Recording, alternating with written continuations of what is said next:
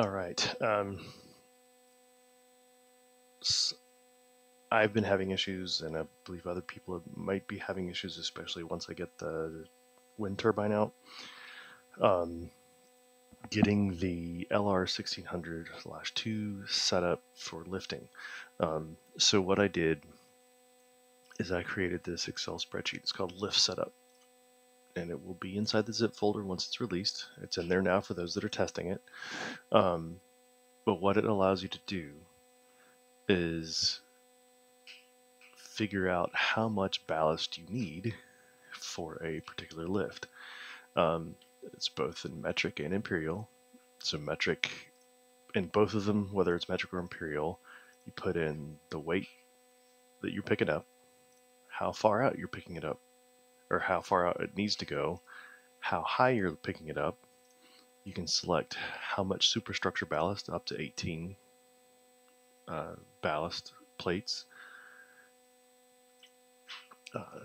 Derrick ballast, this will be automatically calculated, but you can put in a radius for that based on the type of ballast you're using. And so this gives you what options you have for that, but you have to put it in manually though, because the regular Derrick ballast can be infinitely variable between 10 and 18 meters. Same thing with the ballast wagon, 13 to 18 meters. Whereas with the B2 ballast, because you have lattice pushing it out, you have 3 specific distances you can do it in.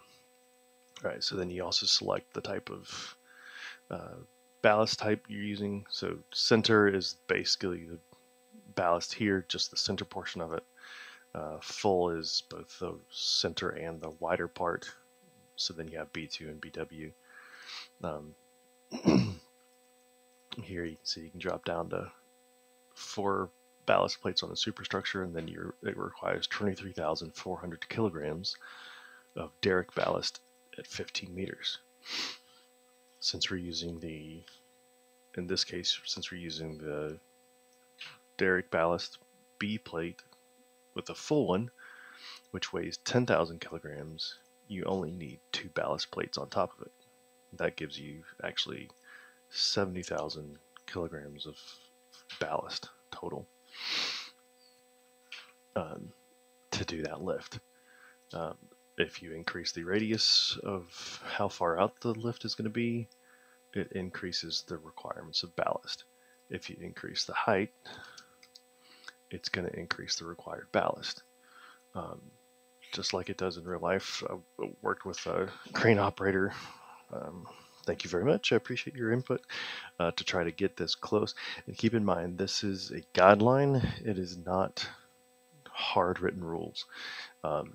So once you get the ballast set up like this, you still may need to adjust it up or down a little bit to get it to work, or move the Derrick ballast in and out, right?